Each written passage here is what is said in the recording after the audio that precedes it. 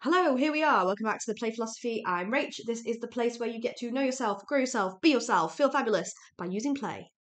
Today you're in for a treat. This is the first part of a two-parter about how to use Lego to build better habits. The end of the year is here.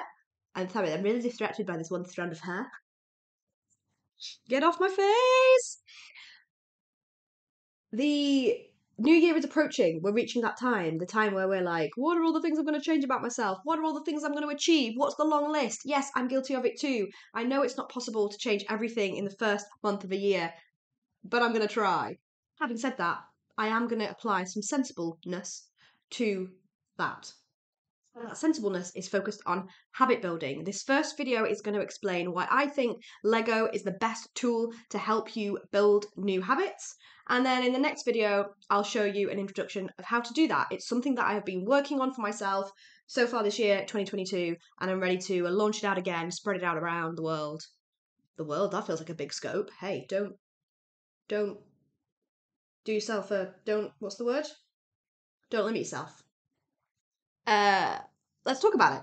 If you're a self-development buff such as myself, you've probably read or heard lots about the importance of building habits. We often spend a lot of time focusing on the end goal without even really thinking about how do we build and shape our behaviours to lead towards that goal. And there's some great writers on this subject. Mark Manson, James Clear, two people that have lots of really great advice and things to say about habits. But I found myself in the countryside earlier this year reading Mark Manson's Guide to Building Habits and thinking about James Clear's book, because I'd listened to the audiobook, and being like, how do I translate this in a way that works for me? Because it's all very well and good having a gazillion tips about how to build habits, but I keep coming across two fundamental problems. I said two, there might be more than two. Honestly, I don't know what I'm going to say until it comes out of my mouth. Into stage left. Oh, that is my left. Lego. Why is Lego important and helpful for building better habits? Well, if you're anything like me, you thrive off a sense of immediate gratification that working towards a long-term goal does not give you.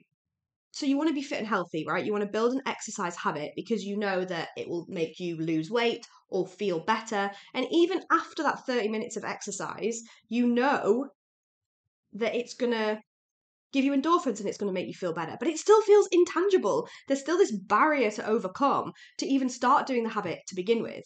And Lego is such a wonderful way to give you an immediate sense of gratification for something that you have done. Do a 30-minute walk, get a yellow Lego brick. Do 30 minutes of chores, get a red yellow brick. And then, ultimately, another positive aspect of that is it builds a visual of the positive things that you are doing. If you are hard on yourself, bit of perfectionist tendencies, forget and lose sight of the good things that you are doing, having a visual, i.e. Lego tower building blocks, to show you what you have achieved and the positive progress that you have made is hugely rewarding. We need immediate gratification and we need positive reinforcement. There's no shame in that. What might I want to say about the next thing? What might I like to say about the next thing? We've all seen habit trackers that look like this, right? I've tried this time and time again. Let's make a list that's got the days. Let's tick off the times that I've done the habits. Do I do it? No. All I see when I look at this habit tracker are the gaps. Look at all of the gaps. All I see when I then look at this lovely Lego tower is the stuff that I've done, the positive steps that I have taken. It's colourful, it's visual, it's rewarding, it's beautiful.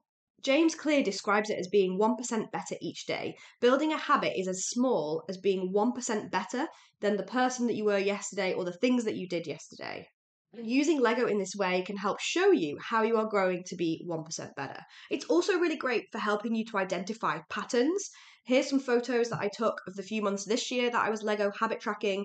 I can see the days that I'm more successful, if you will, with habits or with certain habits, and I can track over a month where there's the certain times of the month that I am finding it harder to do my habits. If this piques your interest, if you want to know more about how to start building better habits in 2023 using Lego, comment below, let me know, and in my next video I'll talk about how you can get started and how you can do that throughout the year. It's been a pleasure as always.